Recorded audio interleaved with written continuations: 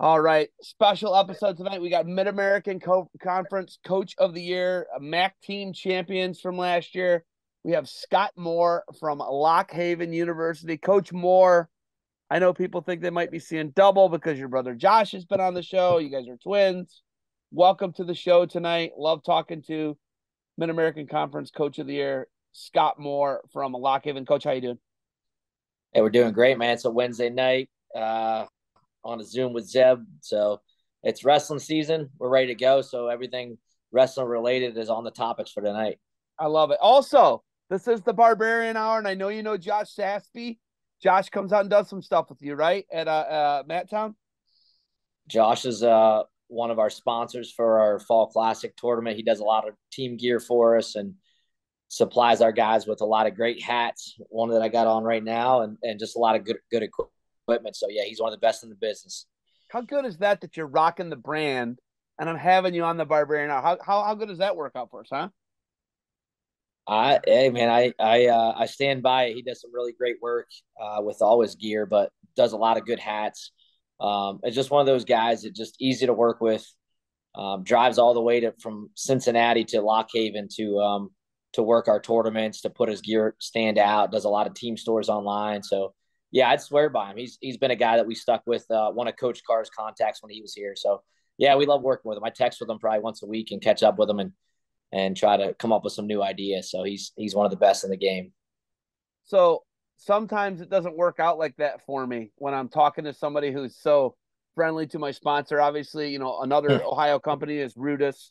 So that's why I kind of had to start. I started another podcast called the Ohio Cast podcast. And sometimes people don't actually want to come on the Barbarian Hour because that's not their guy.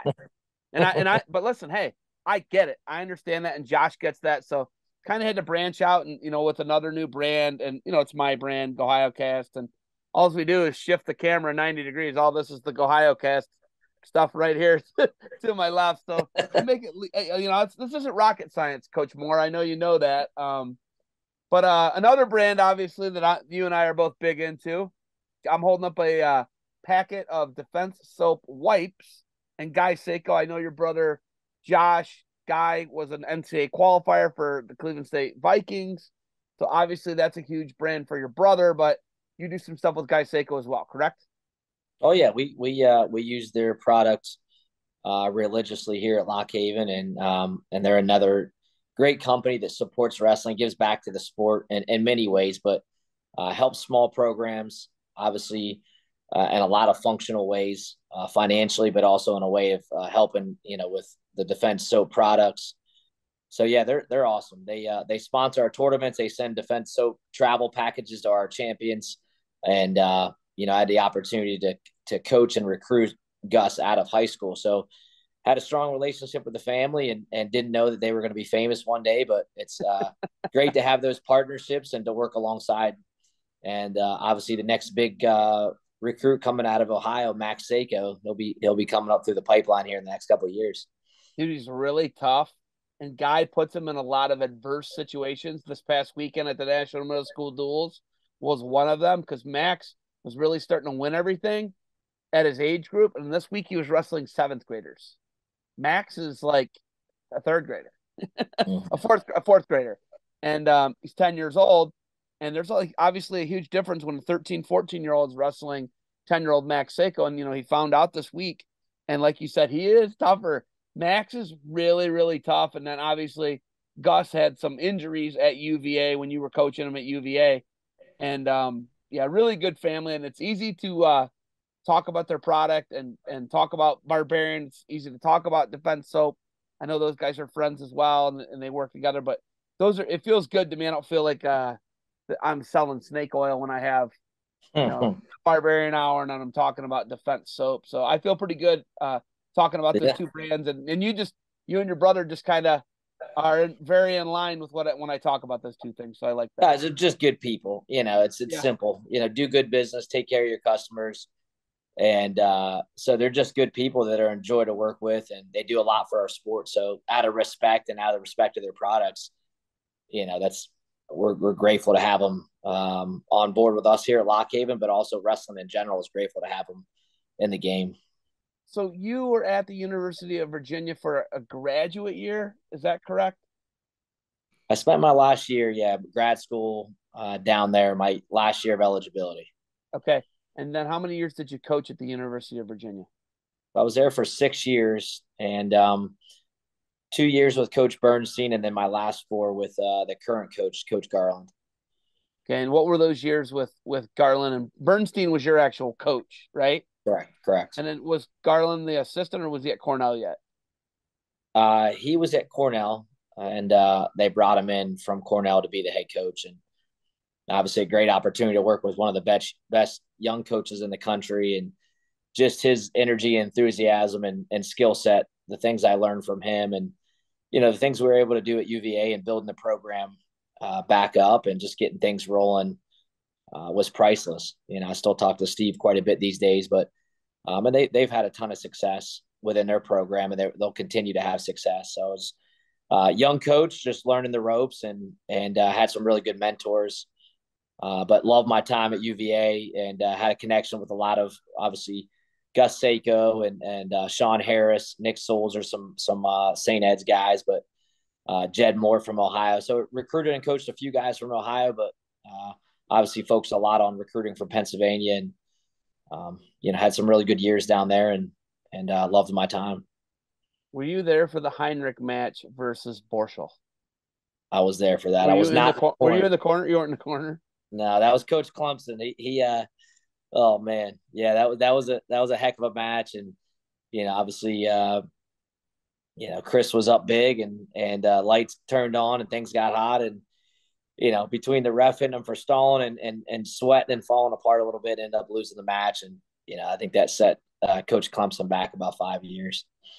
I think Coach Clemson probably struggled with that one a lot. But look at the coaching tree that Garland has had underneath him at UVA. Now, correct me if I'm wrong. So Gavin was there at one point, and then obviously you had so you, Garland, Clemson, and then I'm missing one more head coach. One more head Well, coach. Manny Rivera was there for a while, and so was Manny Jordan was Lean. there. I'm missing one more. Yeah, Jordan Lean. Jordan Lean. Coach Yeah. Lean's at Brown now. He was at Pitt. But were you with all those guys that we just mentioned? Coach Manny Rivera, Lean, Gavin, Clemson. Did you overlap with all those guys at some point? So I was there. No, my first year we hired Pat DeGane, and he was with us. And then when he left, we had hired Clemson, and Okay. so I was with him that last little bit of time. And then as I left, I think there was every couple of years they replaced a coach, and they'd always bring in some really good coaches, and just the system that's in place down there that you're able to utilize a lot of different skill sets from recruiting and learning the traits of financial aid, and so there's just a lot of value to working at a school like Virginia. I think all the coaches that came through there and with their mentorship with Coach Garland, I think they just learned a lot and really maxed out their potential and gave them an opportunity to excel and obviously lead their own programs. So it's wild to think about it. UVA does a lot of. If you look at the competition, they're a public university, and year in and year out, it goes between like them and Michigan as the top public universities in the United States of America. If you look at Newsweek or whatever publication you're looking at, they go kind of back and forth. Obviously, that's a great place in Charlottesville, founded by Thomas Jefferson. Monticello's not too far away. Obviously, everything's right there, and then you have the opportunity to leave Charlottesville and come back to Pennsylvania where you're from, but you're from Franklin, right? Yep. So Franklin is in between like Clarion and Edinboro. Is that correct? Yeah, pretty much right off 79. So in between Clarion, Edinboro, and Pitt. And the Allegheny National Forest, Allegheny River, all that's right there. Yeah. Yep. Okay. So because I take my family, we go to Allegheny National Forest every year. I really like that, like Kinzu area, the Allegheny Reservoir, and all that stuff's really cool for me. I love Northwest Pennsylvania. I think it's a kind of a gritty, rugged area. I like the mountains over there. It's a good time. But you and Josh came out of high school. You're twins. Who's older between you and Josh, by the way? Well, I'm 10 minutes older. You're 10. So okay. Well, already the first competition started. You're 10 minutes older. Right. So you get the opportunity to come back and be the head coach at Lock Haven. And what was the progression from the Bonomo brothers to Waller, then you? Was that did I just get that progression right over the like 20 years there? Yeah. So when I was leaving Virginia, it was a special place. And actually, our last season there, all the coaches had daughters. So Jimmy Stanek, Steve Garland, Jim Harshaw, Alex Clemson, and myself all had daughters. So it was a really unique season. We had won the ACC for the first time in 30 some years. Wow. And it was just, top 15 finish at nationals. But at the end of the day, family was important. And, we just decided that between me and my wife that we wanted to move back to Pennsylvania and kind of start over. And so it was a tough decision, but ultimately it paid off.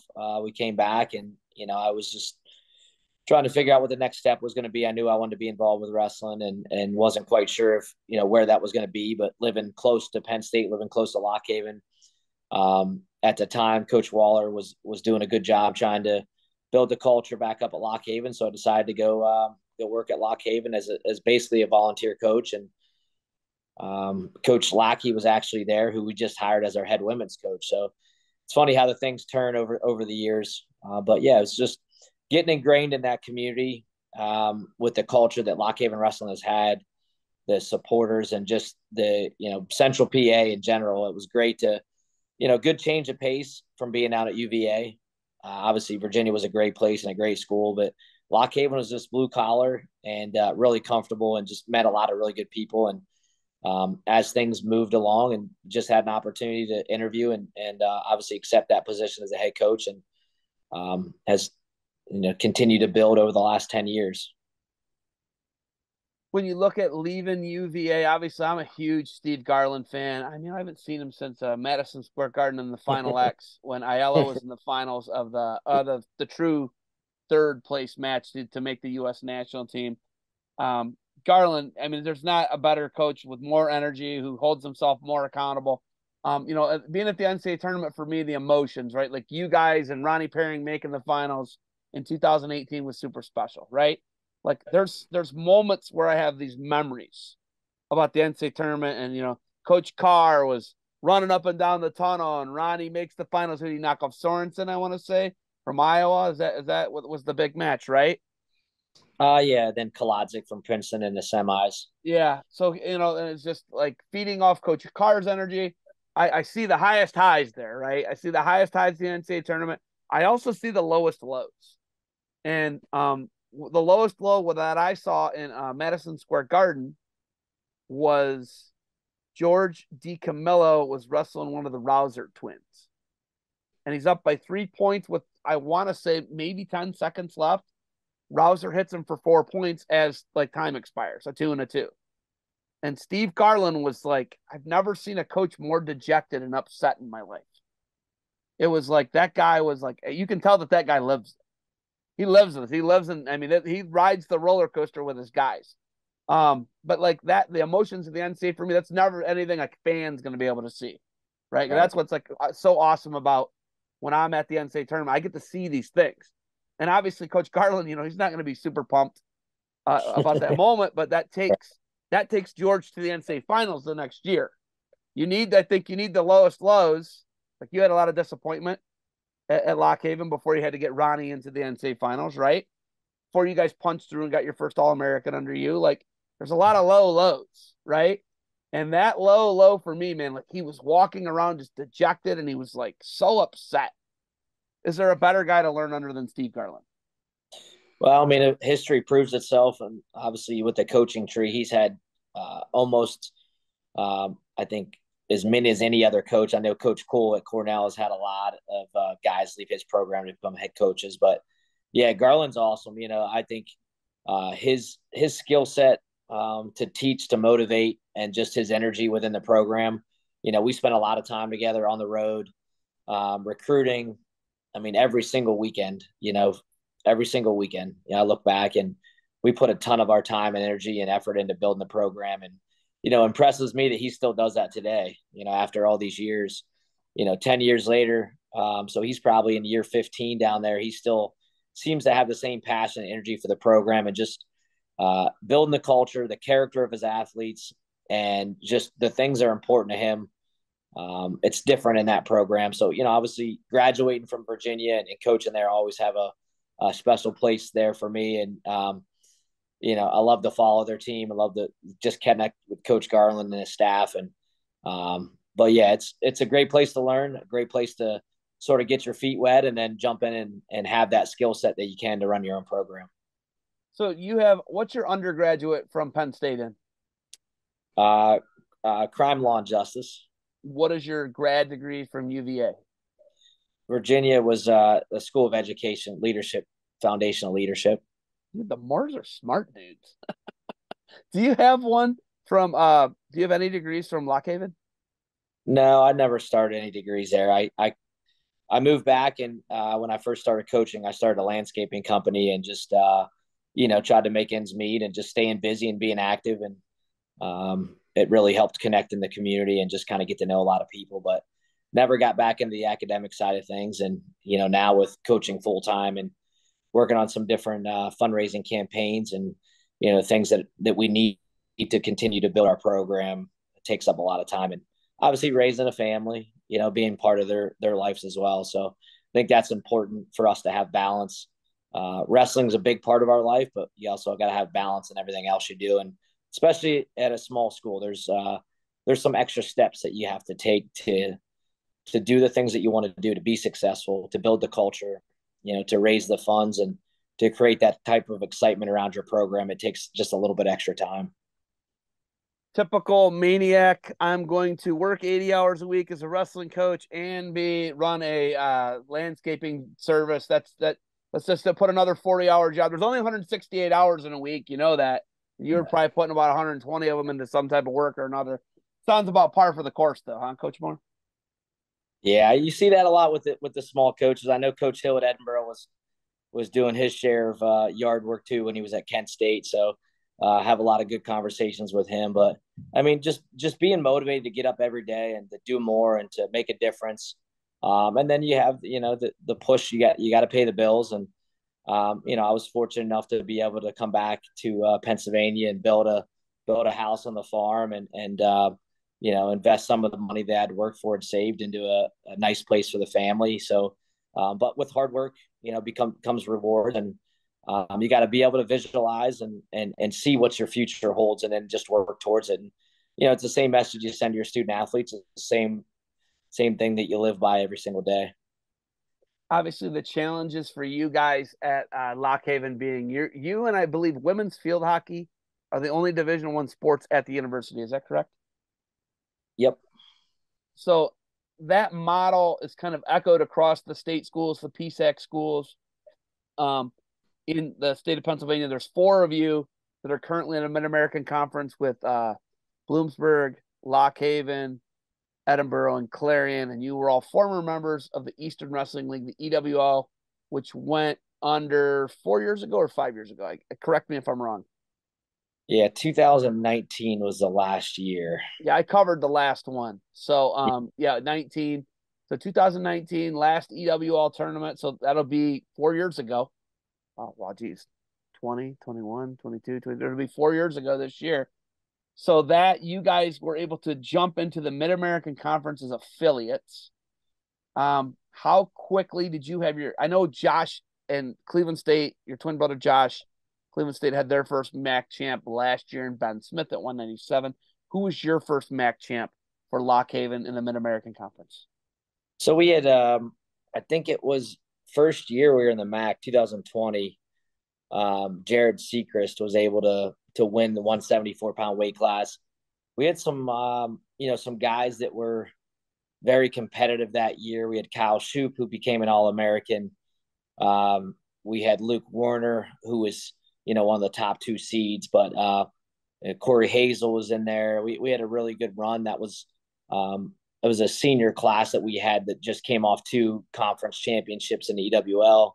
But Jared Seacrest, who was probably one of the guys that didn't have as much success over the years, had never qualified for nationals, came through and had some really good wins. Ended up beating McNally from Kent State in the finals.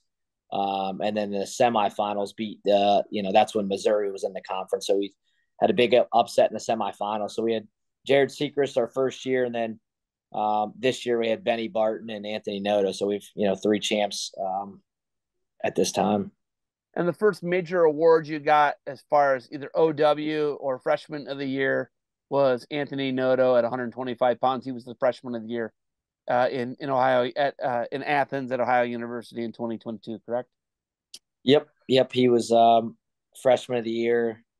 Had gone in, I think he was 31 and one going into the conference and had won all his matches. So tremendous season for him and a lot of expectations, obviously, after that year. And this summer, he was a university U23 national champion and freestyle. So just a guy that very explosive, just a great all around wrestler. And, somebody that we can picture to be an All-American this year for Lock Haven. And then he had a big upset at the NCAA tournament. Who did he knock off? Was it Penn State? Yeah, he had Drew Hildebrandt from Penn State. Yeah, he was a returning All-American, during the COVID year, but, was ranked a little bit ahead of him. So not a huge upset, but obviously beating the Penn State guy at the national tournament and just getting a win and getting building the confidence at the NCAAs is big. So, he came into the tournament. You guys come into the tournament. It's the toughest NCAA tournament, to date in a lot of people's eyes. If you look at, you had Stevan Micic, who was an 8th-year senior, a bunch of 5-time NCAA qualifiers and 5-time All-Americans. It's just incredible to think about it. I was talking to Mickey Philippi the other day. He's in the 7th year. It's just amazing what this COVID did to everything. Well, let's just talk about the challenges it really presented for you guys. You guys have a women's program at Lock Haven. I don't think a lot of people know about that. Let's talk about your women's program. And then I want to talk about some of the challenges that you guys have had through COVID and being a smaller school and transitioning in the Mid-American Conference and what you're doing. But you have a women's program. What is the roster of your women's program, and what's the current state of women's wrestling at Lock Haven University in central Pennsylvania?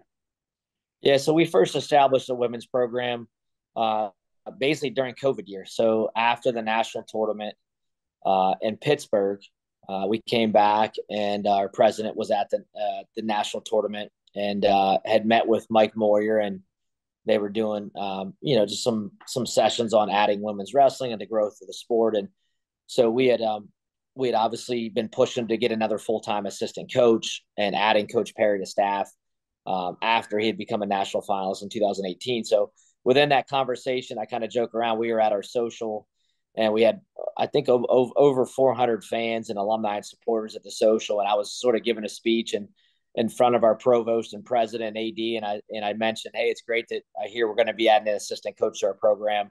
And it kind of caught him off guard, but I think it got him thinking. And basically, the decision we're going to add women's wrestling, and we're going to add an assistant men's coach. They would kind of be a dual position, and with Coach Perry being around, being a perfect candidate for that position, we were able to move him right into that role. So technically, the COVID year was our first year, but there was no recruiting involved. So we just, we had one wrestler on the team that year, and then the next year, COVID hit. So it took us a few years to get it going, but this past year was our first really competitive year. We had 5 NCAA qualifiers. We had about 8 girls on the roster. And then we had a good recruiting this year. So we have about 15 girls on the roster now, and just had a really big win against East Stroudsburg last week. And exciting dual meet. We had some great wins, individual wins. One of our girls, Lily Shear, had a big win over the number 3 ranked wrestler in the country. So things are really starting to come together. After Nate Carr left, we had moved Ronnie Perry over to the men's side, and then we hired a former national champion, Matt Lackey, to lead the women's program. So a lot of progression, just some little steps. Obviously, everybody was set back by COVID, but recruiting's on point now. We're looking to get to about 22 or 23 women on the roster, and I really think that we have a team that will be, in the top 10 at the NCAA, not technically NCAA tournament, the women's national tournament. So we have 3 nationally ranked recruits coming in this year that have already had some success, and Coach Lackey's doing a great job. So it's a cool addition to our program. We work alongside the women's program, and it's a unique blend that most schools don't have. So we're fortunate to have it, and I think it's going to benefit both programs down the road. Coach Lackey was an assistant coach under Coach Robbie Waller, who you actually replaced as head coach. You were the next head coach from Coach Waller.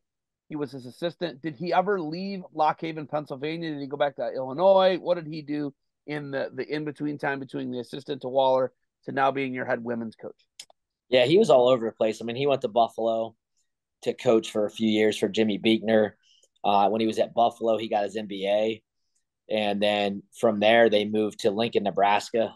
He was working for Stryker Pharmaceutical there for a while. And then left there, was working for a vet company. And then they had moved to Little Rock, Arkansas, and he was working for an educational software sales company down in Little Rock. So he had jumped around quite a bit. He had got back in wrestling, has some daughters that wrestle, and he had been part of Pat Smith's club out in Little Rock, Arkansas. And so he had kind of been dabbling in wrestling. And then, I think his family just decided it was time. Obviously, being from State College, Elisa Galloway, who her brother Nate Galloway wrestled with us at Penn State, me and my brother. So we had some mutual connections, obviously working with them. But when they moved back to State College, he had reached out and through the interview process and through some deep conversations, he decided to get back into wrestling. He also had started a Gallico Home Services, which is essentially like a home service company. So he was dabbling in some other things, but then wrestling, like it always does, it pulls you back in. So we've had him with us for about a month now, and it's great to have him back on staff, and I think it's going to be very beneficial for both programs. And just his energy, his passion, his connection to the sport, and his success, I think, bodes well for the future of both of our programs. Well, Lackey's a Swiss Army knife. he's done it all, man. Like you're saying, I remember, Yeah. he went to Buffalo, was under Beekner, and then they actually had really talented guys, and then who ended up transferring. A couple guys, 1D2, and then he after that I kind of lost track of him after he left Buffalo, but I knew he had daughters. He had a bunch of daughters. We had 3, 4 daughters. Yeah, he has 4 daughters now. 4 daughters, yeah. And I remember like one of his daughters was a baby when I was there doing the stuff where because of the partnership between the EWL and Flow Wrestling. I was doing that media partnership. I was the one that was the content guy for all of it, and he was always super cool to me. And I remember his wife, and yeah, he was always just like really good to me, an awesome guy to talk to. I like Coach Lackey; he's a good guy. I'm glad to hear that he came back around to us. I didn't even know he was in Little Rock. That kind of blows my mind. That part. That's awesome, though. I love hearing it, and that, he kept his kids involved in it, and he stayed involved. And yeah, I bet he's going to be foot sweeping people. Yeah, he's it's fun to have him back. He's been out of the wrestling as far as like the college level for a while, but so it's taken him a couple of weeks to just kind of get back in the swing of things. But just having him around, his personality, his humor, and then also his intelligence, and then his contacts. He's very well respected in the wrestling community, and he's a visionary. He's a deep thinker. So it's just adds that depth to myself, Coach Perry, Coach Weichel, and the rest of the staff that we have at Lock Haven. So we're like everybody else, just trying to put good people around our athletes and coaches that motivate and build character and instill the right character and qualities that we need to continue to bring our program forward. In this tough environment that we're working in now. So I got to actually see some of your girls wrestle and call some of their matches at the PWC, the Pittsburgh Wrestling Club. It was at like MMA gym in Pittsburgh on the south side. That was cool, but the big thing that for me to talk about when I talk about women's wrestling and D1, NAIA schools, it's like this mixed, like you said, it's not an NCAA tournament, it's a women's wrestling tournament. They wrestle freestyle. And I don't know if a lot of people realize that our women at the collegiate level wrestle freestyle. Talk about that and that change for you as far as running 2 programs and being the head of both of them. Ultimately, it all comes down to you. Like you are responsible for hiring and developing and helping with their recruiting and making sure their head stays above water. But it's freestyle, right? Women's wrestling in college is freestyle. Yeah, it is. So it is different, and but I think it's good. It keeps the coaching staff sharp. And we as men wrestle freestyle. Obviously, once the season's over, we hit the U20, U23s, universities. We usually do some different dual tournaments. So yeah, we're able to go a little bit more together. But the women, they come to our practices. They have their own practices, but they also come in and they're around our guys quite a bit. So it's just sort of a uniform operation. The intensity, the culture of the room, and just the expectation that they see that our men uphold. And I think it's going to help build our program. And it's a unique resource. There's not many programs in the country that have an operating Division I men's program training alongside them. So our coaching staff is very deep. We're able to maximize our potential by having different volunteer coaches on the women's side that can also be in the room for the men. And so we're just trying to build something special that is unique. And you see a lot of with women's wrestling growing. I think they just added the 75th school in Pennsylvania at the high school level. So you see a lot of brother sister combinations. We have next year coming in. We have a recruit that brother sister state champions from West Virginia. Just yesterday we had two big recruits in, and their sister wrestles. So you start seeing that combination. So I think if we can connect the two together, and if you have two brothers that wrestle, that you're going to be pretty tough. So we're able to combine that recruiting effort and bring in the best of the best on both sides. And I think when our men see how competitive the women are, and the work that they're putting in, they're just as dedicated, disciplined in wrestling. And so it just drives that message home that we're a team, we're going to work together. And it's also a fan base. You build a fan base for one, then you can expect that crowd's going to show up for both matches. And we saw that against East Stroudsburg last week. We had probably close to 500 fans for our first women's duel. You just don't see that. You don't see that at many schools. And then our first home duel, we have a women's match right before our match, our first big match of the year, in which Coach Carr Davidson, they're coming into the field house. So it's a whiteout match, which is typically our biggest crowd. We're planning on over 2,000 fans and trying to expose the women to that same crowd, and they're going to be wrestling right before us. So it's just unique. Yeah, it adds work. It adds just a lot of conversations and just planning with practice room and resources and things. But ultimately, you're stronger to have that type of relationship with the women's program. And it's very beneficial for the university as well. Obviously, your expectations are for them to win the collegiate title. You want them to win that tournament at the end of the year. And I think you can do it really quickly at a place like Lock Haven, especially like you said, lending the men's intensity to the women's program and working side by side and seeing those high expectations. I know that the Hawkeyes are in the process right now of recruiting more. That was huge, though, when the Iowa Hawkeyes announced they were going to have it. Obviously, you're going to get a bunch more Power Fives that are probably going to follow. We can speculate that, I think, but it's huge for you guys to be on the front end of it, even ahead of the Hawkeyes, right? Yeah, it's a small school thing right now. I mean, it's an advantage for enrollment driven schools. It's an advantage for smaller schools. But the goal is you see a lot of the even bigger programs like Princeton and North Carolina, even Ryder has a women's wrestling club. So they're going to find a way to integrate those clubs into some of these national events. But yeah, it's starting to grow. It has not been sanctioned in PA yet, but I would assume by the end of the year it'll be sanctioned in PA. And from there, different schools as far as D2, D3, and AIA, and then hopefully some Power Five schools will continue to add it. But yeah, we're ahead of the curve. We have some really good athletes in our program, multiply nationally ranked women, and I think come March we'll have my thoughts are probably 3 or 4 NCAA All Americans on the women's side, and hopefully a couple on the men's side too. I know that I talked to John Carroll. They're a Division III school here in Ohio. They just started it, and then Tiffin has it. And I know, like you just said, it's enrollment driven. It's the smaller school thing. It's their advantage. You draw more. When it's enrollment driven, that means you want more people on the team. You want more student athletes that are there. Maybe not necessarily on scholarship, but they're there and they're being drawn to the school to do an extracurricular and obviously go to school because that's what all this is about. But You guys are fighting some crazy uphill battles in the Mid American Conference as far as the men's go.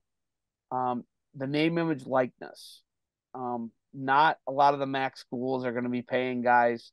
They're not going to be getting from local businesses or national businesses. They're not going to be getting name, image, likeness deals, and you're going to lose some recruits to that. How do you guys combat what has become of the NCAA student athlete and the name, image, likeness? And what do you say to a kid who's like, "Well, they're going to give me $10,000 to post on social media once a month from this car dealership"? How do you guys combat what that's become and keep bringing in guys and girls onto your teams at Lock Haven? Yeah, it's an opportunity. I mean, obviously it's a little bit easier for bigger schools. Just got an email today from Penn State, basically promoting that success with honor, which is essentially their identity as NIL to be able to grow the fund for student athletes and employment for student athletes. And so trying to take their verbiage and take the things that they're doing and initiate a plan here at Lock Haven. And I think every school's trying to do it. It's just a matter of how quickly and how efficient they can be. So we're gonna come up with our version of that, but we're just gonna continue to stick with what we're good at, which is training, developing student athletes, and just getting the most out of our guys. A blue collar mentality, show up, have a vision, work hard, and trying to get the best kids that we can get. But yeah, I think it's gonna create some challenges across the field. But my mindset is we got to just compete with the schools in the MAC and figure out a way to get the best recruits we can get. And we've got some great recruits. We got some good guys on the team. We got guys that are currently have some small NIL deals right now with apparel companies, but that'll grow. It grows with success. It grows with exposure. And that's why we're wrestling better teams this year. We're trying to put ourselves up against some of the best teams so we can, the companies and, our alumni are the people that support our program, our corporate sponsors, or even, somebody from right up the road that has the potential to help us out, sees that we're trying to compete against the big schools. That's why we're going to the national duels and wrestling teams like Penn State and NC State and hitting some of these bigger competitions up because our athletes are just as deserving. But, at the end of the day, it's about how successful you are and what kind of foot traffic you bring in, on the social media scene. So, those are things the athletes got to do on their own too. They got to build the following and they got to build, that as well. And that can't come from the coaching staff. That has to, we can control the things within our program, which is what we do, but the athletes have to stand out and they gotta be able to promote themselves and be someone that these companies and these businesses they want to put their name on. And, I think all athletes have that opportunity. So that's what's key. It's not just big schools that have that opportunity, but they kind of start ahead of the curve with their connections and their partnerships that they already have in place. And, their universities are already creating opportunities. So, we're going to follow suit and do the best we can do. And I think we're going to come up with some good ideas, being creative and, having a staff that thinks outside the box is key, and having a staff that's well connected in the community and has good partnerships. We're going to find ways to continue to get the best guys for our program that want to be at Lock Haven. There's a ton of advantages to being in a small school, to being in a big wrestling community. And I think we create just as much excitement and just as much of a fan base as a lot of the schools, a lot of the Big Ten schools, a lot of the top 25 programs. I think we have just as much to sell and just as much excitement around our program. And, that can be seen from our home dual meets, from, our socials at the NCAA tournament. We've had years at the national tournament, Cleveland, Pittsburgh, where we had over 400 tickets through Lock Haven. So we're on that same scope. We just got to find a way to utilize our skills and maximize the relationships that we currently have and find ways to be just as creative as these big schools to be able to take care of the athletes for the work that they're doing. So I just today I saw a couple commercials for Ohio State's quarterback and one of their wide receivers, Stroud, and they had some guy. It's like they were doing almost like they were wearing suits, and the guy was a fashion designer, and they're in the horseshoe. They're in this massive stadium, how do you compete with that, right? Like, how do you compete with Roman Bravo Young being able to be on Barstool Sports? Like, how do you compete with what a lot of these, Gable Steveson, what he was able to do last year? It's really hard to compete with those guys, like you said, because they've got these massive flagship brands, right? Like Penn State's a massive flagship brand. Ohio State's a massive flagship brand. Minnesota, they are the U up there. Obviously, Michigan State, that state split, but like we know that Penn State is Pennsylvania, right? Everybody knows that. We all get that. I mean, I can see over your shoulder. I'm looking at this Penn State singlet, right? You're an All American there. It's just they have these massive flagship brands. Oklahoma State, right? We just keep saying these, Alabama, right? Jackson State, they're starting to pay. They're paying somebody some inordinate amount of money. So it's like it's crazy to see what it's become, and I just the field is just so not level. I mean, it's wild to me to see you guys do what you're able to do year in and year out at the NCAA tournament. Like once again, I get like this crazy bird's eye view from the tunnels and seeing everybody warming up, and I get to see all these crazy emotional moments. But for you guys to be able to compete at that level, it's just like it's amazing to me. It's amazing because what you're up against compared to what you have, I love it. Because I went to Kent State and I'm a small school guy, and I'm into that. I like that, and that's just kind of my jam. I like that, and I like to see what you guys are able to do with it and how you're competitive. Talk about Matt Town. Explain to people what Matt Town is in Lock Haven, Pennsylvania. Yeah, I mean, Town USA is a nickname that we were sort of given back in the 70s, and we had a lot of success at the high school level. We had a lot of success at the college level. Our teams were winning in the late 60s. We're winning NAIA national team titles. Guys like Gray Simons, Freddie Powell, Kenny Melchior. It's just some standout wrestling that was the Blacksmiths. I mean, there's just so much history at Lock Haven, but at the same time, the local high schools were winning state titles, and people were flying in the Piper Museum, the Piper Airport to see matches. So a lot of money, a lot of success. Lock Haven was hosting some of the trials and some of the senior level events. So that was the terminology. They came Matttown USA, and eventually in the 90s they started the Matttown Wrestling Club, and it's a nonprofit wrestling club that's still here today, and has been passed on from generation to generation. And the Turner family, Neil Turner, all the way through Carl Poff, and then obviously now and under our leadership and our guidance within our staff. But yeah, it's just more of a mentality. Also, it's we all have wrestling clubs, we all have nonprofits that we're able to help pay for additional resources, additional coaches, additional travel, different things that you do in the summer through freestyle. But Matttown USA, it's more of a mentality and a mindset too. Just knowing that, hey, this is a lot of great wrestlers came out of this school and the area. So we have hats, we have obviously a lot of product at Matttown USA. It's where great wrestlers are developed. It's where great wrestling coaches are developed. We have quite a few college coaches that came through our program, and a kind of a big coaching tree that came out of our program over the last 20 years. So some of the best high school coaches. Lock Haven was a teacher's college for a long time, so we've some of the best coaches to this day. Even in their 60s, all the way down to some of the recent grads. So we just have a huge following of wrestling and guys that have been through here, that are coaching, that have had success, and just a great connection. And our sports special that we can have such a small school that has national relevance, that people know of Matttown, of Lock Haven, all the way across the country, and probably in different parts of the world. So we just got to continue that mentality of it's Matttown USA. You come here to wrestle, you come here to get better, and you develop as a coach. And we're continuing to keep that mindset, and obviously give back to the sport, but maintain that identity that you could be good at a small school, you could be an All-American, and you can obviously create a lot of great memories at Lock Haven.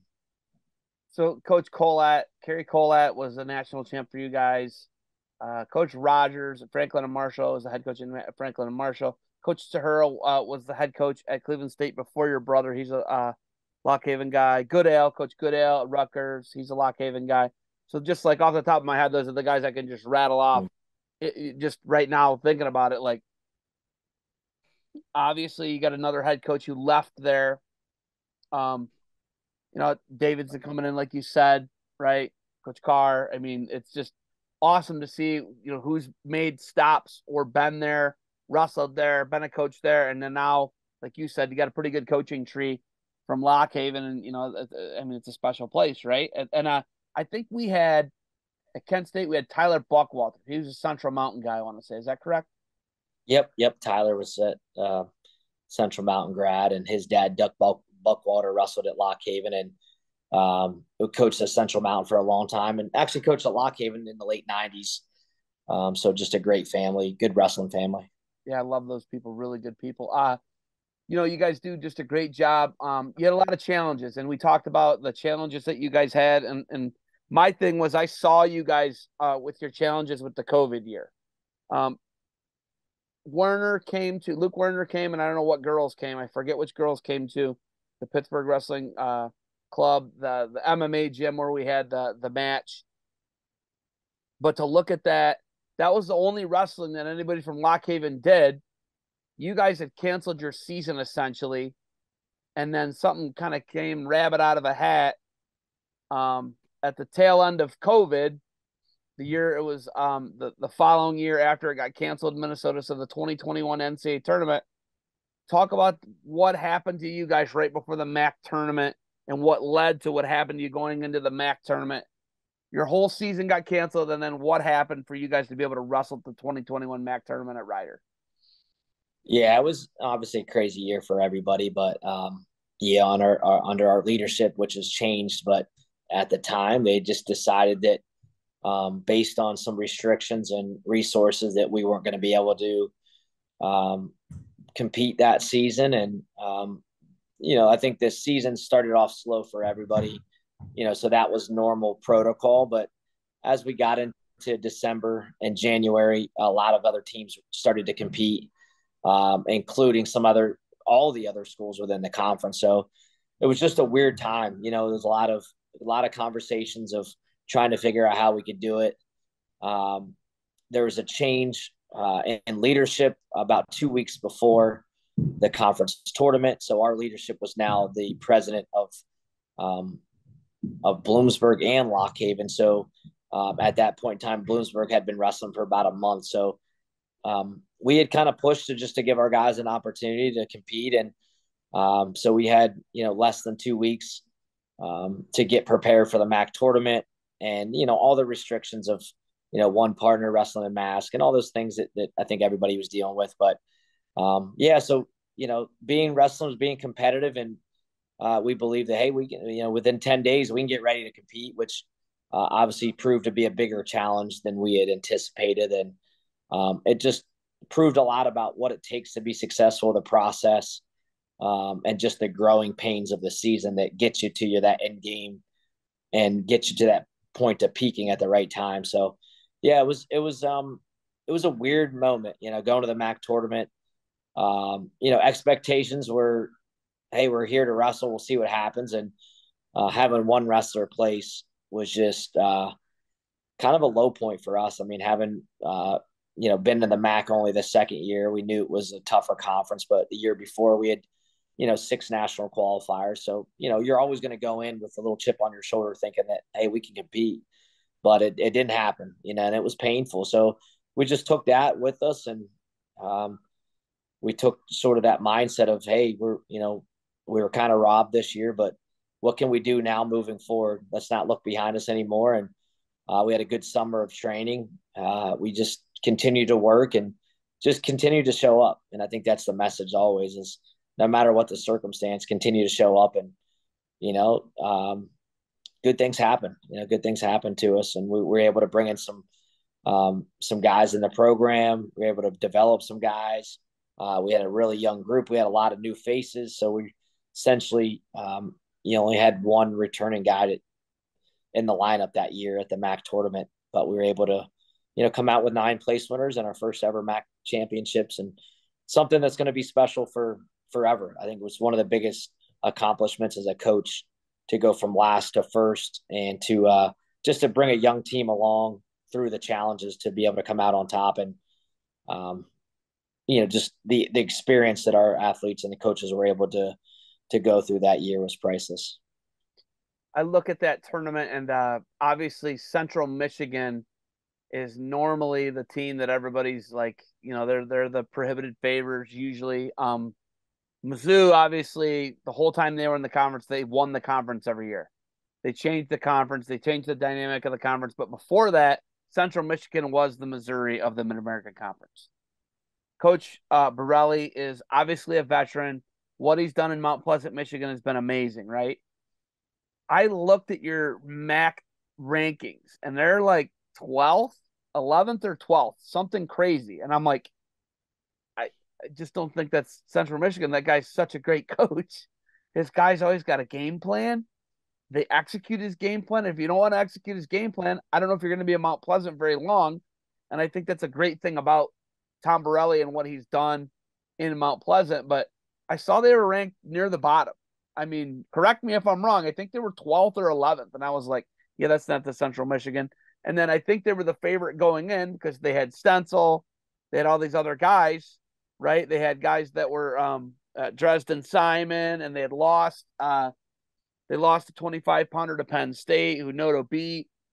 I mean, in Hildebrandt. So it's like, they got Lovett. They got all these, they got guys, but you guys were able to go in there and wrestle Lock Haven, Matttown, gritty, tough wrestling in Athens, right? And Ohio University didn't have a great tournament.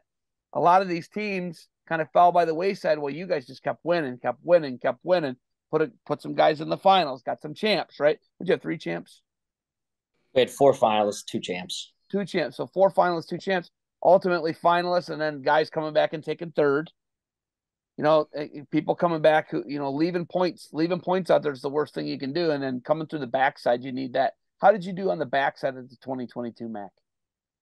Our guys did awesome. We had Gable Strickland was a true freshman. He took third. And that was good for, that was obviously a tough semifinal match, really could have been in the finals, but yeah, everybody wrestled back. We had one guy that didn't place. But yeah, everybody wrestled back and just we're winning matches. We knew going into the last day that we had to win matches. And, I knew that the mentality was there. The guys were on point. They were excited to compete. I remember watching the 125 pounder from Central Michigan pinned his kid in the first the first wrestle back. So I was like, oh, there's 2 points plus advancement. So, you start looking at points and then you're like, you know what, we just got to win we got to win our matches. And our guys came through, all the way. Deshaun Farber wasn't seated, came back and took 5th, had beat some really good guys. Had beat Moore from Clarion, had pinned him one of the top seeds, and then came back through and ended up being a national qualifier. I don't even think he had a winning record, but he came back and took 5th. 165, 174. These guys, Eiler was in the finals. 174, Stolsters, 184. Fegley beat 3 guys at the MAC tournament that he lost to throughout the season. And then at 197, one of our only seniors, Parker McClellan, came back and took 7. So things just fell in place. Guys won matches. It wasn't like they were beating guys they shouldn't beat, but just being consistent, and having fight, having intensity. And it was a team effort, having 9 place winners, having some bonus point victories. And then when Anthony Noto won the 125 final. And then I think the big one was when Benny beat Lovett at 157. So that kind of that was a double win, beating Central Michigan in that weight class. And Lovett was ranked, I think, as high as 12th. And, it had just beaten the top 10 guy the week before against Michigan. So Ben just had a great game strategy against him and had won that match. So we just a real team effort. And, you knew it was going to happen, though. I think as the tournament went on, our guys continued to get better. And, and there's some other teams that had a good tournament there too. I think Buffalo had a really good tournament. Cleveland State they were maybe 5th or 6th. So they're, the MAC is a tough conference. We need to get more high level guys. I guess guys compete in the national tournament, but as far as the top conference, it's pretty. There's a lot of parity, and I think you'll see the same thing this year. And as you mentioned, Central Michigan came in with the first team tournament rankings, like somewhere at 10th, 11th, which is obviously way too low. They're going to be competitive every year. Yeah, I mean the guy is just he's a master at it, and I've seen it year after year after year after year. He goes and he gets these kind of like under the radar guys, coaches them up, has a game plan. One of the most prepared coaches in all of college wrestling in Tom Borelli, and I got a ton of respect for him. He does a great job, man. But you look at it. You got the target on your back now, right? Like pressure's off Central Michigan, pressure's on Lock Haven, right? The Bald Eagles, they gotta bring it this year, right? Like you guys, you're the coach. You can feel the target. What do you got to do to repeat and kind of make this an annual thing and get the ball rolling so that Bald Eagles bringing the title back for the MAC to your guys' campus year in and year out?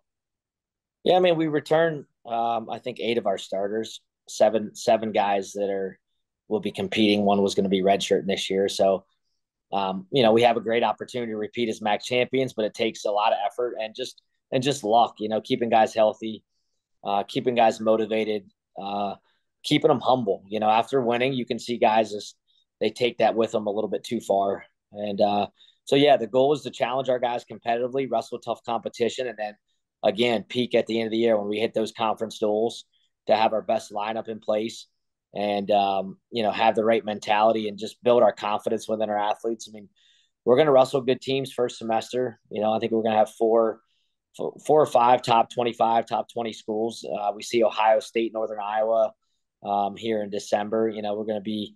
We'll be wrestling some good teams, but challenge our guys. We're trying to grow and try to be greater later. And that's a mindset that we have within our program. We grow as we go, and we want to make sure that our guys are seeing the best competition, but also knowing that they can compete against the best of the MAC. And then, when we get to the MAC duels, that's important for seeding. So just making sure that we have a good game plan against our MAC opponents and ultimately peaking at the right times.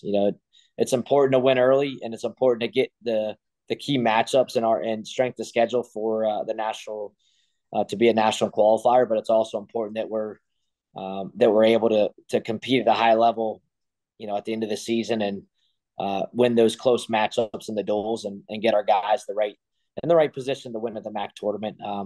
So we're fired up. This last time we won our second EWL title back to back in 2019 at George Mason. So 2023 Max is at George Mason. So we see that as an opportunity to repeat and do something really special within our program. And, I think our alumni and our fan base, they're just so supportive. So we're hopeful that we can come back and just, I wouldn't call it overachieving, but, we always consider ourselves the underdogs, no matter if we're ranked first or 10th, so we're trying to just give our guys the best experience. But yeah, we're going to be ready to go. And we have a good young team this year. We have some leaders and Anthony Noto and Ashton Eiler and guys that are returning MAC finalists, but we also have some guys that are under the radar that are, they'll be developing. We'll see them battling to score points for us when that time comes. Eiler's an Ohio guy.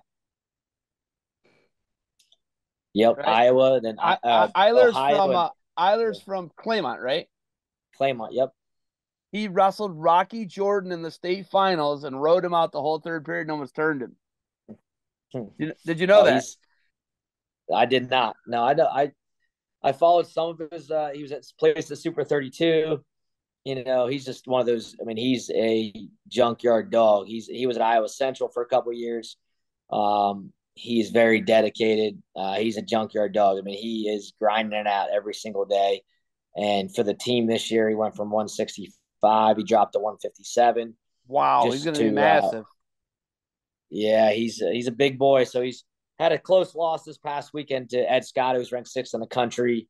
I think he really had him on the ropes and just took a bad shot. But he'll be a guy that's, he cut the weight to make sure that we had the best team that we could put in place to make way for Avery Bassett, who's a 165 pounder that transferred in from George Mason, who's a more of a natural 165 pounder. So, he's a team player, but he's a constant in the room and drives a hard bargain. He's a guy that's going to hold people accountable. So that internal leadership is big, and having guys like that in the room, I think, are going to continue to bring us forward. And but yeah, culture.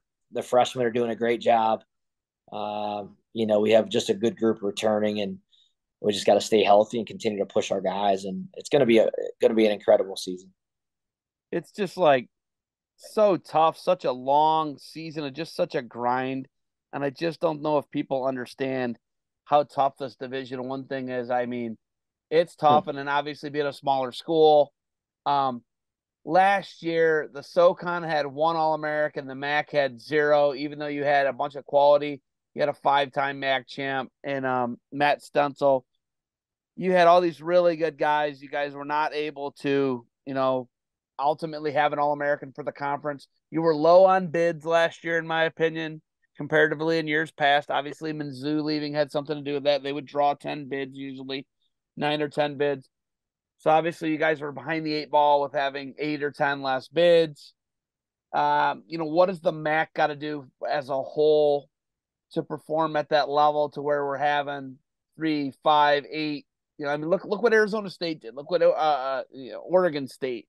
Look what the Pac did last year with Stanford. Look what they did with 6 teams, right? Look, and one of them being Little Rock, who's the affiliate member, much like you guys are an affiliate member. What's the MAC got to do to get back where the MAC was as far as All-American count at the NCAA tournament? And round of 12ers is ultimately what we want to see. We want to see round of 12ers because that means you're there. You're right there. Round of 12ers, it used to go like a lot of it used to go on your round of 12. Did we have a round of 12er last year in the Mid-American Conference? There weren't many. We had a few guys that won matches. I know Central Michigan. I know, certainly I think Clarion. I think there were a few, but the round of 12 last year was tough, as you know. You look at some of those first round Russelbacks, and you had 2 former All-Americans going at it. It was just a tough year, But ultimately, we got to wrestle better teams. We got to expose our athletes to some more of these top 20 teams, so we can build the confidence, get the reps, and obviously it starts with the recruiting battles. We got to win some battles in the recruiting field. We got to bring in guys that have that potential. But then once we get them in, we got to expose them to the best wrestling, whether that's freestyle tournaments, big dual meets. So it's a many levels. It's a battle at many levels, and it's always going to be a challenge. But yeah, it's been done before. It's obviously Missouri left, and I think made the MAC just sort of a more balanced conference, but they took a lot of All-Americans with them too. So the coaches are working hard. I'm impressed with, some of the teams already. And, you saw Ryder beat Purdue last week or this past weekend. And you see, guys winning matches against nationally ranked guys. So, the work is ahead of us. I think the coaches are working hard, but we got to manage a lot more than some of these big schools. So we're up against the wall, and this is to be a good year to test ourselves. And I think we have in our program alone 3 or 4 guys that can be in the round of 12 or place. So I think every program is going to do their best to get their guys ready. And ultimately, it's the national tournament is the biggest stage in wrestling. So having experience there helps, but just having guys that can believe and that are fearless and aren't afraid to leave it all on the mat. So Tulsa's going to be a fun ride, and a lot of months ahead of that before we get there. But like you said, wrestling season's a grind, and you gotta keep your guys active, and you gotta have active recovery days, and you gotta keep them fresh too. It's about getting better, but it's also about them having the passion to step on the mat and to compete. So that's sort of our goal at Lock Haven is we want to wrestle good competition. We'll take some breaks, but at the end of the year, we want to be hungry and ready to take on the biggest challenge, which is winning the MAC championships and having guys competing to be All-Americans. Ayler wrestled Rocky Jordan at 170 pounds in the state finals, and it was a 5-3 match. I just looked it up as I was talking to you because I know he rode him out and almost turned him a couple of times, and the crowd was calling for stalling. And I'm a huge Rocky Jordan fan. He's at Chattanooga at 74, but Ashton's now at 157, and he wrestled 170 as a senior. He's a scrappy junkyard dog. He's an Ohio guy. I'm cheering for him. Noto, obviously a huge fan. He's a New York guy, right on the PA line. I like him. I like everything you're doing. But real quick before we, I know we're getting towards the end of our time here, but you and Josh Moore are twins. You're 10 minutes older, right? You guys had two of the craziest, most historic seasons in the history of the NCAA as far as pins go. I remember one year that I remember you had 30 plus pins. Am I saying that correct? That it was a 34? 34. Yep. Is that the NCAA record still? I don't know. I think 1970s. Was it like Heavy. Chalice had for like a bunch, right? Yeah, Chalice had a bunch, but sort of a modern day record. No, that's gonna say that's the modern day record because they used to wrestle in like the national division and the collegiate division, right? Like that's I believe what Clarion used to do, and then they wouldn't get scored in the team. And there was one year they had two champs and they weren't in the top 10 because I don't think they scored them because they wrestled in another division the week before. It's just wild to think that you pinned 34 guys in a D1 season. And you did that at UVA, correct? Yep, yep, UVA, and I think that same year Josh had 24 pins at Penn State. So we were kind of battling back and forth. Um, my schedule was a little bit easier than his, but I had been in the Big Ten obviously the year before and had something like 20 pins. But yeah, it was just a style. I think it was a mentality. And wrestling in the Big Ten for 4 years, and then going to the ACC. The ACC wasn't quite as competitive back then, so just things slowed down from a technical standpoint. A lot more clarity in wrestling, and just a little bit different feel. So really, really cool experience, and being able to wrestle at a different school. But obviously learned a lot of stuff at Penn State and developed our style there. But take that somewhere else and just I think it was part of it was there wasn't as much pressure. What you didn't know as many people, and just going out there, leaving it on the line, and you know the mentality was pin everybody. And I always tell people when I didn't pin somebody, I would it would bug me. I'd stay awake for nights just thinking about, man, I should have had a pin. So the goal was to pin everybody. I really think you see guys that do that now and they're just successful because they put fear in their opponents. They cause their opponents to have nervous energy, would ultimately gets them tired, and they kind of takes them out of their game plan. So there's been a lot of great wrestlers, and there's a lot of guys that still wrestle that same style today. But being a twin helped, having a built-in workout partner, and just having that right mentality, and headlocks and cradles, and you gotta have pinning combinations. You see guys that go out there and grind out 1 point wins. Well, that's great, but that wears on you eventually. So if you can pin, 15 or 20 guys in a year, that's a lot less wrestling, so a lot less wear and tear on your body and your mind. And I think that plays its part when you get to the end of the year. I was talking to Dylan D'Amelio's dad, Dom D'Amelio. He runs the National Middle School Duels. And Dylan D'Amelio is just a grinder for Ohio State, 141 pounder, just a grinder. And I, in my opinion, you can call me delusional, whatever you want. I think that guy can grind out wins, right? I think that guy can beat people. But I think it's really hard when you don't have, like, Jay Jaggers had a cradle, right? Jay Jaggers could cradle anybody in the country. That makes things a lot easier on you when you don't have to hand fight a guy, push him around, battle, scramble, do all this crazy stuff. When you have the ability to, or there's even fear of it, the guy will turn down in certain situations because they don't want to get a cradle strapped on them. They don't want to get mixed. They don't want to get body cradle. What's your brother? Leg cradle Johnny Thompson in the quarterfinals, I want to say. Right? Like, there's these crazy things that adds being a pinner, like what you're saying. I think that if like a guy like Dylan D'Amelio, in my opinion, I think he can win, but he's going to have to do it with 5 grinding out war type victories. And can your body hold up, right? Like you're saying, it takes a lot off your plate as far as your bodies, your joints, mentality, when you can just pin people. The match is shorter. You're expending Yeah. less, right?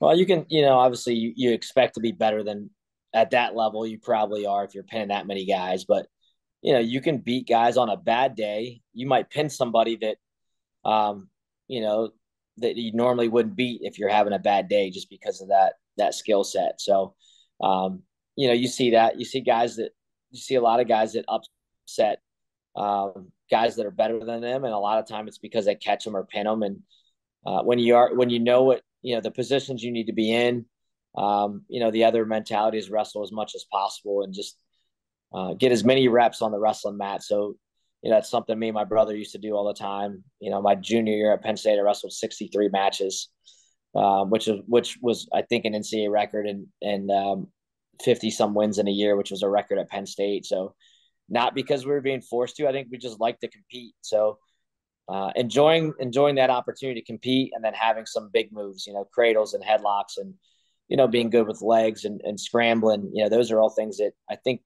it's a deadly combination. If you put all those things together, it's exciting to watch, but it's also just knowing that you could pin somebody and not have to wrestle for 7 minutes gives you a little bit more enthusiasm when you step on the mat. Does it help that the refs know what they're looking at? For example, Josh leg cradled Johnny Thompson, I think, 2 times. Then I don't think they knew what they were looking at one time. I think that like your coaches are like, he's got him on his back. He's in control. What are you doing? Well, didn't that happen in that situation? They didn't even know what they were looking at, I don't think. Yeah, I think I think the one time he didn't get back points. He had him on his back for 10 seconds. Yes, but they didn't know what they were looking at. That's the part I'm talking about. The refs literally didn't know what they were looking at. Yeah, well, now you have the danger rule, so Yeah, the the refs danger are always would yeah, cut through all that. Now they would yeah, just they would know it's a danger one, danger two, and they would be telling, hey, red, Johnny Thompson, hey, red, danger one, danger two, and then it would have gone right into the count, right? And then it would have been a 6-point move.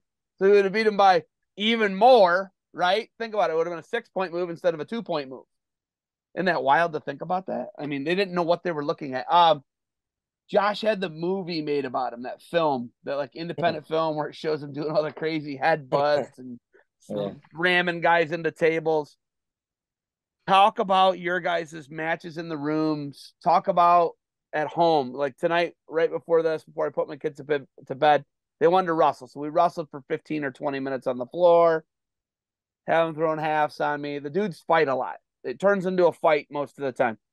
What was it like between you and Josh? You were together at Penn State for 3 years, right? Yeah, we were, and we grew up wrestling each other all the time and competing against each other. And at Penn State, it was in college. We got to the point where we just worked together. We would still beat on each other, but it was more like we were a team. So if anybody would say anything to one of us, then they were fighting both of us. So that was what's cool, was we got to the point where we realized that it didn't really do any good to beat up each other. Now we did wrestle each other a lot. I think something that was real cool is that he went to Edinburgh his first year. I was at Penn State, so we didn't train together, but we both developed some similar skill sets. So we'd see each other on break, and we'd work on stuff and be like, I mean, that's the same thing I was learning. So I guess probably because Timmy Flynn was a Penn State guy, and he actually wrestled right around the same era as Troy Sunderland, who was our coach. So I'm sure that had something to do with it. But yeah, a lot of battles, and just the physicality of just what we were able to do. And I think having somebody that was a built-in partner, having somebody that that would hold you accountable outside of the room was huge. And you see a lot of brothers that are successful. But yeah, we got into a lot of fights even in college, and but at the end of the day, we knew that we're there to support each other. And really cool moments, wrestling, warming each other up at the national tournament, and just seeing each other's success. But we was kind of like a silent, support where, you just knew that the other one was there to support you. But, it wasn't like, hey, man, go kick some butt. You knew that they were there ready for you. And wrestling back to back in dual meets, so there's a lot to be said for it. And I think it made both of us better wrestlers. And, still to this day makes us both better coaches. We talk a lot about what's going on in the sport and what we can do, how we can both build our program. So good brotherhood and good competition goes a long way in this sport. When he was an All-American, he was third at 33. You were at 41. What place did you take at 41? Fourth my junior year. So he was third. You were fourth. He beat Roberson for third and fourth, the guy who beat him in the NCAA finals. He said he beat the guy like 14-1 or something crazy. Yeah, I think it was 13-3. Something crazy. I mean, it was major decision, right? Is what he told me. And I was just like, that's amazing to me how crazy that can be in a year. The guy beats him with like the crazy shuck by or whatever he hit him with and beats him in the NCAA tournament. And then you were fourth and third, right? Because you wrestled Cliff Moore in the semifinals, right? Yeah, I was undefeated going in, number one seed, and um, that same success of wrestling back to back kind of got the best of me. I was watching my brother wrestle in the semifinals. At the time, it didn't seem like that big of a deal, but now being at multiple national tournaments, I should have been focusing on myself and come up with a game plan and just kind of being more focused in the moment. But at that point in time, I was taking it all in and just watching his match. And, I remember him getting done and winning and just kind of being in a different light and then right away stepping on the mat. And just wasn't focused, wasn't in the moment, and just didn't, wasn't able to get the job done. And, but, after that loss, came back and pinned two guys to take third and won the Barbarian award at the national tournament. And then, so just recovered well, and being able to finish the tournament strong. But yeah, some of those moments where you're cheering just as much for your brother as you are yourself, and you get lost in where you're at. So that was a little bit of a problem, but I wouldn't have it any other way. I think we both reached some high levels, and just having each other enabled both of us to be more successful. How many pins did you have at the NCAA tournament that year, the year you took third, and you had 34 pins? I had 3 pins, and they were all in the first period. Oh my God. But who are the guys? Tell me the 3 victims. Do you remember? One of them was Gallic, who ended up being a national champion. The Iowa Nate State guy? Gallic. Nate Yeah. Gallic? Yep. One You was pinned Gallic. Nate Gallic in the first period? Yeah. One was Oh, Gallic. One was Jason Mester, and then oh, can't think of Jason the other Mester. kid's name. Jason Jason. Mester's tougher than hell, dude. That guy's real Yeah, tough. yeah, That he guy's was like tough. real tough. He's a 2-time Yeah. All-American for Central. Yeah. Oh And then my God, dude. the funny thing is, I was wrestling a kid from Cal Poly the second match. So I got some guy, I still remember his name, Blake Gunther from Wyoming, first match. And I swear he had his knee taped up, so I couldn't cradle him, but I ended up beating him pretty good, majored him. And then second match, I was wrestling a kid from Cal Poly, but my brother was wrestling right the match next to me. And I knew I was going to beat the kid, so I wasn't really worried about it. So I was trying to watch my brother's match as I was wrestling this guy. Are you And serious? Tell your guys never to do anything what you're saying right now. so he double legged me, and the coach got all fired up, and he double legged me. And so I turned back in, got back up to my feet. And I think my brother was wrestling Gutnick from Wisconsin, maybe, or forget who it was. But yeah, it was a tough kid that he had lost to at Big Ten. So second round at Nationals. And the kid had shot again, and I kind of got annoyed. So I did this little leg hook thing that I do, pressure back into him, headlocked him, and just pinned him, and then went over and watched my brother's match. But so I think my confidence was a little bit too high. And it got the best of me when in the semifinals. But yeah, it was a good bracket. I think I had Coit Cooper in the next match, and then yeah, that was a year that obviously And I think Coit Cooper was an All-American at your weight? Coit Cooper was, yeah, and Tion Yeah. Ware was in there, and Oh my God. Who'd you beat in the Tion third had and fourth? lost. I think he took 6 that year. He was a returning national champion. Who did you beat in the third, fourth match? That was Mester. Mester. Okay. Hey, So, over your left shoulder, I see a Penn State singlet. Is there a UVA singlet over there too? yeah, I got a Penn State, Lock Haven, and UVA. So, Okay, looks like you got all the bases covered. I like that. yeah, And I then can't see anything on this video, so I don't know what you're looking I'm looking. Yeah, just lean right a little bit. Just lean right a little bit. Yep, I got the red one or the orange one's UVA. Middle one is Lock Haven, and it looks like third place is Penn State. Got it. at. So Coach, you talk about you and Josh were not Pennsylvania state champs, correct? Correct. So it's like you guys had this really unconventional path, but I think it speaks a lot to Pennsylvania, right? Because it's such a tough state where you got, was one of you runner up and one of you was fourth or so? What was your placements? I think my brother took second, third, and fifth, and I had taken fourth and sixth. That were those are your guys' placements in the state tournament in Pennsylvania. You go on to break the modern day pin record, two-time All-American third and fourth. Josh is third and second, and you guys were like this crazy epic home run battle of pins. You were in the ACC, he was in the Big Ten, and you guys were second. Was he second, third, and fifth? Is that what you said? Yep, yep. And you were fourth and sixth. So what do you say to kids? What are you looking for when you're looking for kids? Are you looking for Josh and Scott Moore? Because you can do that in Pennsylvania, right? Like you don't always have to go get the big division champ. You guys can go and get, and you can see these qualities in people. You know what you're looking for. Is it all right to go and get? Because I know Michael DePalma. He was an All-American for Kent State. He was one of my tenants. He took like eighth place in Pennsylvania, right? Like sixth and eighth place. You can be a PA state placer. I know John Stutzman lived off that at Bloomsburg when he was at Bloomsburg. Matt Moley was never a state champ. I think he was fifth or something. He was going and getting the fifth placers, the sixth placers from Pennsylvania, and they were going to the NCAA tournament, getting in the round of 12s and being All-Americans for him. Is that how you guys are? You looking for similar to like guys like your brother and what John Stutzman was looking for when he was at Bloomsburg? I mean, you're looking for guys that that are placing high at the state tournament, but you're also looking for guys that just haven't peaked yet. It's a tough state. I mean, there's freshmen that we just watched this past weekend that took fourth or fifth in a state that are beating top 20 guys as true freshmen. There's so many good examples of that, and we've had a few within our program. Ronnie Perry was seventh in the state. Kyle Shoup was never a state champion. He became an All-American.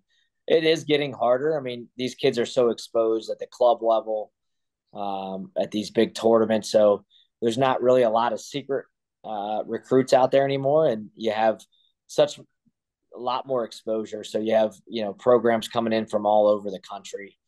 Nebraska is known for coming into Pennsylvania. Obviously, you got North Carolina, Virginia Tech. You just have so many great programs in the state alone. But yeah, just finding that unique blend of kids that still have something left to give, and kids that are just motivated and that want to buy into that mentality. And we've been able to find quite a few, and that's our goal. As a program. But yeah, it's Pennsylvania kids. I think they're just tested differently. They wrestle on the mat.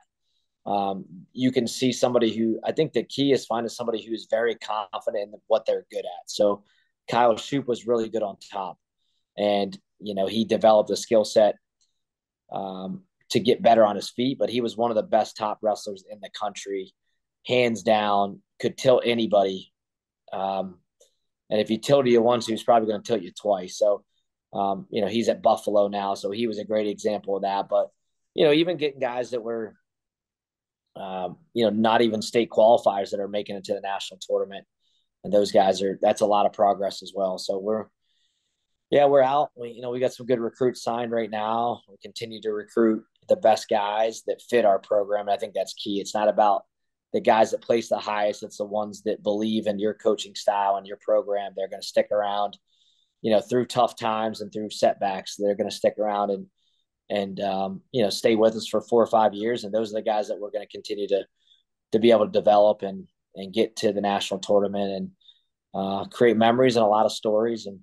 But yeah, Pennsylvania is a tough state, and you see that all the time. And I think that's why you have, it's probably the most highly recruited state in the country, and some of the best clubs too, with Young Guns Wrestling Club and obviously Quest, Young Guns, Dark Knight. I mean, there are the amount of clubs in Pennsylvania. It makes my head spin, man.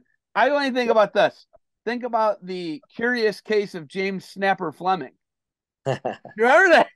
You remember that guy? He Yeah. had the crazy like side back headlock, and it was like everyone I ever talked to said it felt like their teeth were. He wasn't choking, he wasn't doing this. They said it felt like their teeth were going to explode in their mouth. Like, how do you even find that pressure? How do you make that out? Here's a statement Tig Moore made to me, and I've had a couple people. You actually brought it up earlier. A lot of the PSAC schools, like what you guys are, they're teacher colleges. And what you had was a lot of these guys would go and they would become teachers. So they would go back and they would teach the college wrestling style, like the riding time, brutalize people on top, don't let them off the mat, no free escapes. That was what, Teague said it. I want to say Coleman Scott said it to me before. A couple other PA greats have been like, no, it's because Pennsylvania has all these teacher colleges and these Mm-hmm. guys wrestle and then they go back and they coach in the middle school and the high school level. A lot of them do. And that's the style they teach. And I'm like, that's a great point. And it Yeah. wasn't just Teague. I forget it might have been Coleman. I don't know who it was, but do you feel like that's kind of why Pennsylvania has such a strong culture of mat wrestling and like a Ronnie Perry so dominant, a James Snapper Fleming so dominant on top? Yeah, they all come from. I mean, you look and you're probably right. How many high school coaches wrestle in college in Pennsylvania compared to other states? So there's a ton. I mean, everywhere you turn, it's Lehigh Valley or the Whippeal. Now down in District 3, you have some good, Chance Marsteller running his club out of Alvernia. Yeah, it's just the best of the best. These kids are getting training at another level. They're partners that they're wrestling with. Kids are traveling up to M2 Training Center, which Yeah, is right up the road M2, from. Mad Assassins. I just Yeah, saw all of these clubs this past weekend. It's incredible, man. yeah, The training they're getting, obviously, the Young Guns, Bishop McCourt, Ranger Pride, the Compound Johnstown, what they're doing. If you look at like the Jacks Forest and the Bassett kids, and I know you can't mention those names, but I can. Is that still a stupid rule? Is that still a stupid NCAA rule? Can you mention recruits' names yet or not? I don't think so. Don't say it then. I can say it. I said it, but you didn't. But you Yeah. know what I'm talking about. Those These guys. kids that are wrestling in the college tournaments and placing already. Yes, you didn't say any names though. I did. But I mean, it's just wild to see it. It's wild to see that people were foregoing their senior year. Was it Shapiro is a senior in high school technically, and he goes and he wins the Clarion. Right? It's like it's amazing. It's amazing to see. And I think a lot of it started with like obviously Kerry Colette because he was a phenom and a freak and a prodigy. And then like your Logan Stieber was able to do that as a sophomore. He was third in the U.S. Open. Obviously, Henry Cejudo would be the best example of it. But I think that those three names I just mentioned and Kyle Snyder, those are the guys who really, I mean, we got to give those guys more credit too. We got to give those guys more credit because now, like if you look at Ohio State, they've got Feldman, Bazakis, and Mendez, and they bring all these guys in. And I think Bazakis lost against Virginia Tech, right? Well, a lot of people are like, why isn't he gonna? Why isn't Nick Bazakis gonna go undefeated? It's really hard. It's really hard to do. Give Logan Stieber a little more credit. Give Kyle Snyder a little more credit. Give Nolf. Give Nickel. Give these guys who did these. David Taylor. It's really hard, man. It's really hard, and I don't think a lot of people are in touch with reality. Like the Jax Forrest kid, he's unbelievable. You know, obviously, Bo Bassett's unbelievable. You look at Spencer Lee; they're unbelievable. I think we need to put more. I don't think people are in touch with reality as to how good those guys are with the Nolfs, and it's think for me to and the Steber, and it's incredible to see it though. You know what I mean? Yeah, it's a sport that keeps evolving, and in order to stay on top, you got to keep working, and that's essentially what you got to promote within your program. And even at the youth level, it's you got to get the best partners. You got to keep showing up. You got to battle through adversity, and you're still not guaranteed anything. You still got to make weight, show up, and see who's standing across the line from you. It might be somebody who put a little bit more work in. So, yeah, it's a humbling sport, and it's going to continue to get more competitive. And but that's every sport, having kids that do travel softball and different, it's Specialization. They're not yeah, doing anything else. They're just doing that sport.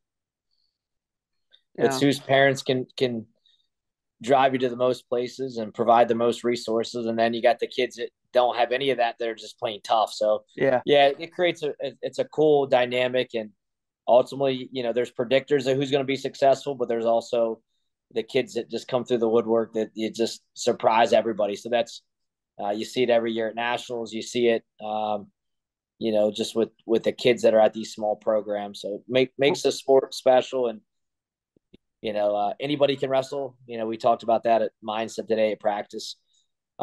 Anybody can wrestle. There's going to be naysayers or negative, people, you can't do it, but keep working. And, you never know what opportunity you're going to have down the road. And, obviously at Lock Haven's a small school, but you can win at a high level. And if you're having a great day and someone's having a bad day, maybe you'll get that top 10 win that you always needed. Yeah, I mean, just look at the Ronnie Perry National Tournament 2018, Cleveland, Ohio. Look at Shoop in Pittsburgh, All American. I file it under the James Snapper Fleming, 2-time All American. If you've got stuff that's dynamic, it's going to work on good guys, great guys. You just got to believe in it. Like you're saying, it's a mentality. You can do it. You got to believe in it. You can do it where you're at.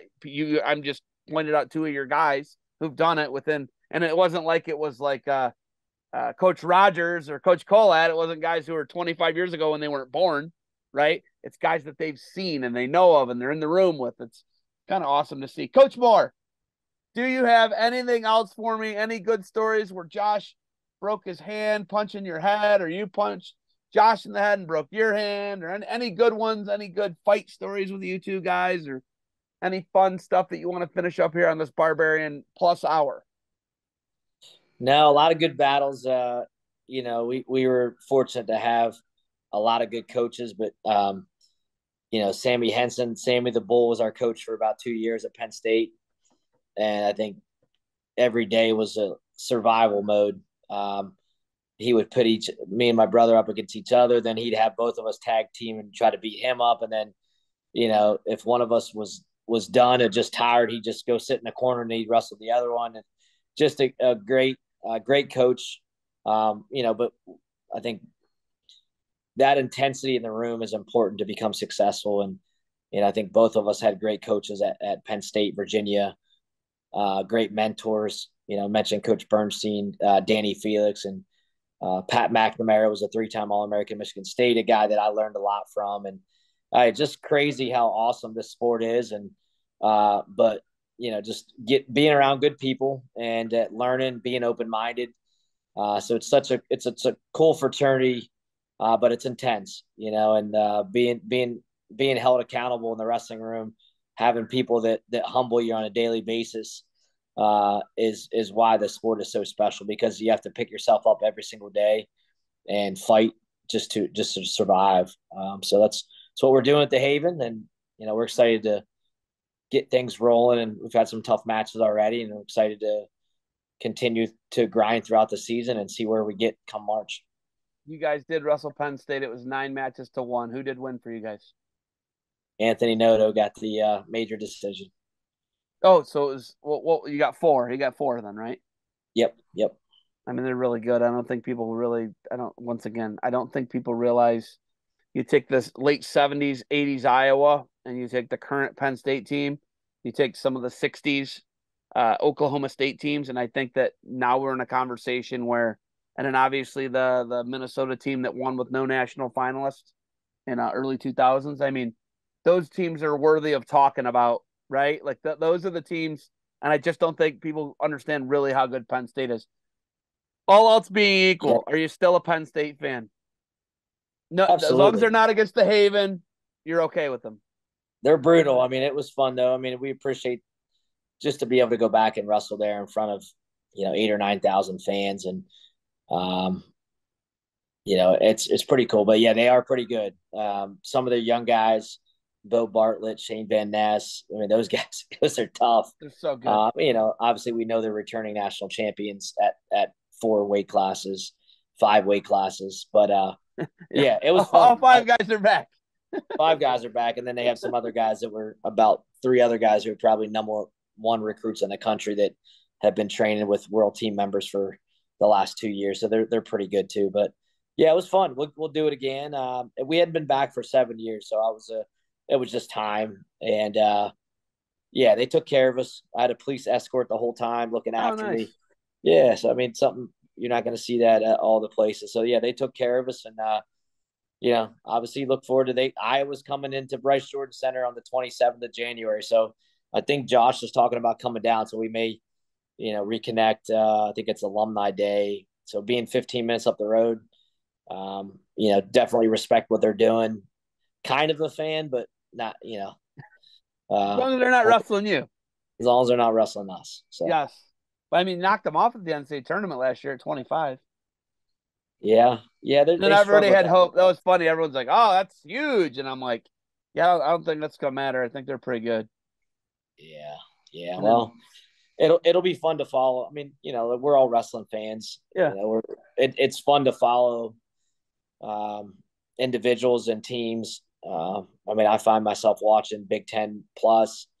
I'm looking forward to watching Maryland and Pitt Friday night. hey, But Pitt's good, dude. Pitt's yeah, good. Those Howler brothers are really fun to watch. yeah, from Check Hofstra. those guys out. They're fun, man. The Howlers are fun. Obviously, Bonacorsi's the real deal.